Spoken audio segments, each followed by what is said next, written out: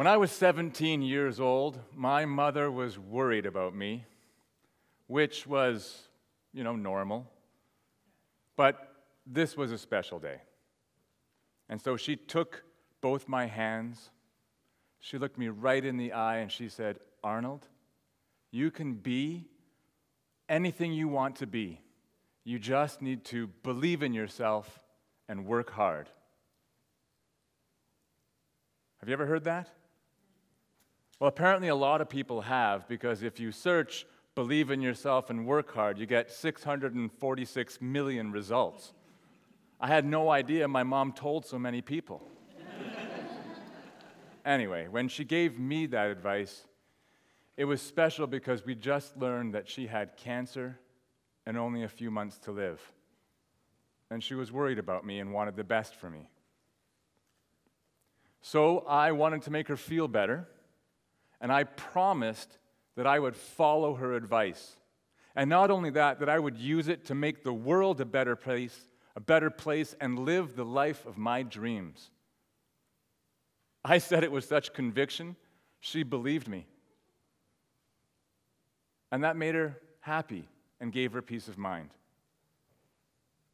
Well, for the past 30 years since she died, I've been trying to figure out how to follow that advice and keep my promise. And I gotta be honest with you, it hasn't been easy.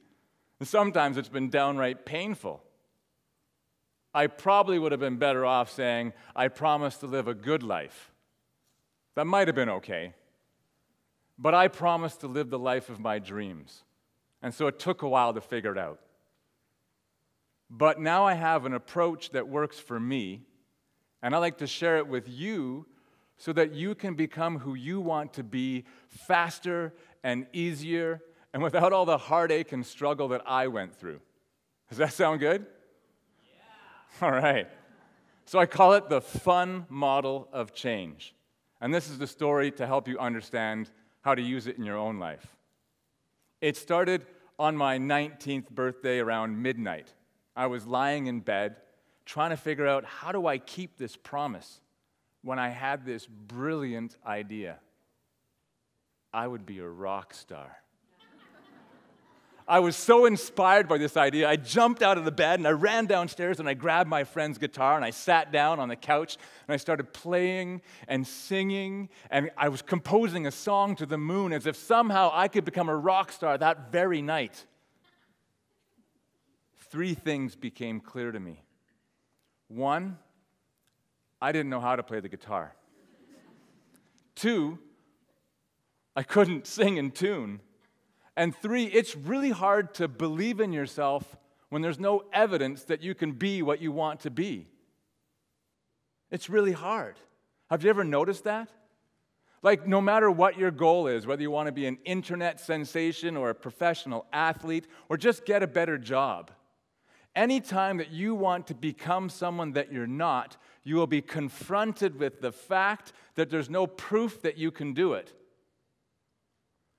So a goal like that requires faith. Faith is the firm belief in something for which there is no proof. And the bigger your goal, the more faith you need. So faith is the F and the first step in the F.U.N model of change. But faith isn't something you own like a hat. Like, oh, look, faith. Got that now. Unfortunately, it doesn't work that way. You need to keep generating faith until you've become who you want to be. Becoming someone new triggers fear. And fear is the #1 thing that prevents us from achieving our goals. Now, faith conquers fear. But it's really hard to keep generating faith day after day unless you're taking action. Because you'll believe it when you see it. The more that you do a thing, the more that you are that. Think about it. When do you become something? Like, when are you a runner? When you're running. So the U in the F.U.N model of change stands for update. To become someone new, you update what you do. It's a little rhyme I created. You have to update your habits, what you do, what you think, and what you believe. And this is the hard work portion of my mom's advice, because you won't feel like doing it. Updating is always uncomfortable, and it automatically comes with fear and doubt. So you need to know how to deal with those things. So when I was updating, I started with going to musical theater school, and I learned to sing and dance and be great on stage, and I went and did all kinds of performances to all kinds of people. I even sang background vocals on Michael Bublé's first album, Babaloo. Right? To the world, I had become a singer, but I didn't believe it. I still felt like that teenager who couldn't sing in tune. I kept thinking, what would you think if I sang out of tune? Would you stand up and walk out on me? So I was insecure. And when I went on auditions, it really hampered my ability to get a job. You might have felt like that too, like, I know I can do this, but somehow I don't feel good enough. Have you ever thought about where that feeling comes from? So one day I went on this audition, and it gave me a clue about these feelings that hold you back. I was invited to audition for the opera Aida, and they had invited several men from the musical theater community to come and audition because they needed more male dancers. But in the invitation, they specifically said, don't worry. You don't need to be a dancer, you just need to move well. Well, I could do that, so I went. It turned out to be the hardest dance audition I had ever been to. They were asking us for moves that even the best dancers in the country would struggle to do. I was so embarrassed to be failing so miserably in front of my peers, and I had all these feelings of inadequacy. Had I known that's the way it was going to be, I never would have gone. But then something happened. I got angry, and I thought, I refuse to be embarrassed. So I just stopped trying to do their moves perfectly, and I just did what I did. And if they didn't like it, I didn't care. Well, ironically, this led to my first professional contract as an artist. For the first time, my feelings, I wasn't at the mercy of them. I had taken control and created my own feeling, and that had dramatically changed my results. No pun intended. So I came to realize something incredibly powerful. One is that those feelings of fear and insecurity weren't coming from me. And two is I had the power to change the way I feel. Like there was two kinds of feelings, ones that happened to me and ones I could create. And I knew that if I wanted to be successful, I would have to get really good at creating feelings and overcome the idea of just reacting to them. I was beginning to learn who I actually was.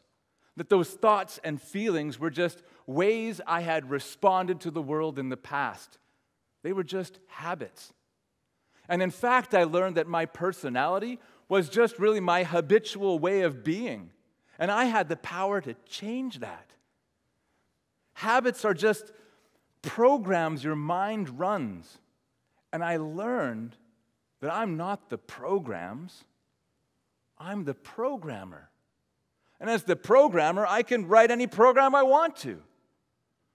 I learned to observe my thoughts and feelings instead of being my thoughts and feelings. Instead of saying, I'm so nervous, it was, my body's really reacting nervously now. And from this place of observation, I could choose how I wanted to respond. That's how you create new habits instead of being ruled by your old ones. Every time you choose a new action, you are becoming someone new to the world.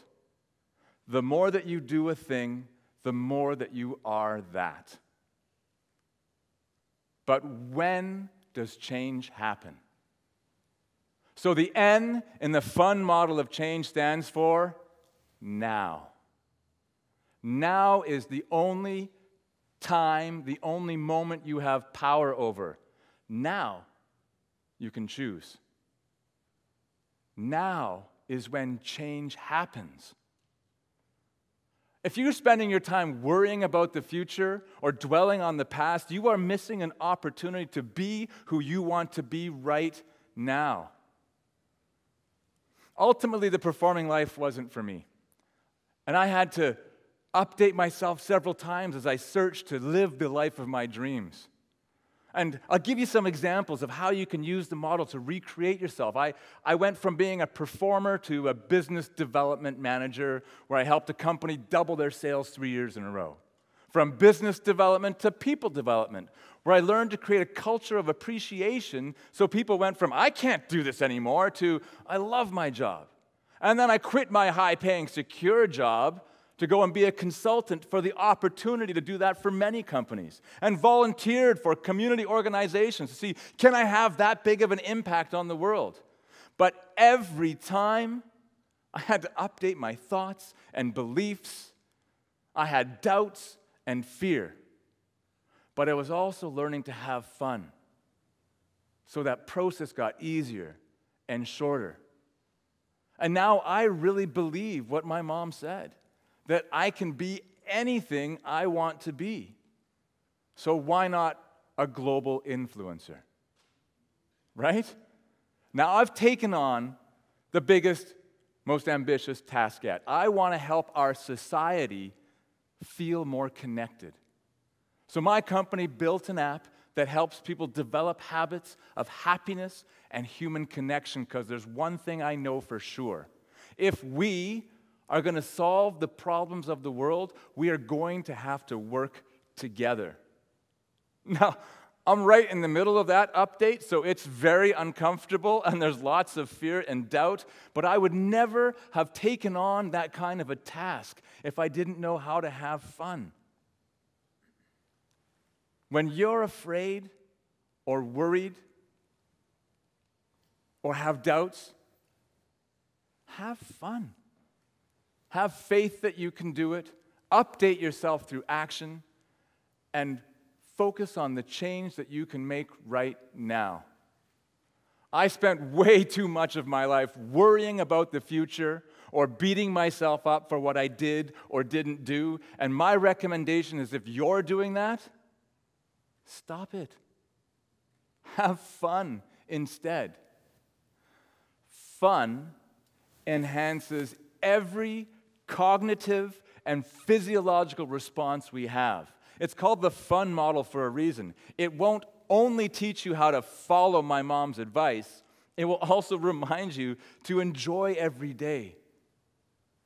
Because life is too short to be miserable. So when you have fun, fear won't stop you, past failures won't stop you, worry won't stop you. You will be in action, enjoying each day as you build the life of your dreams. So, now we all know how to follow my mom's advice. And the only thing left to do is have fun. So let's do it!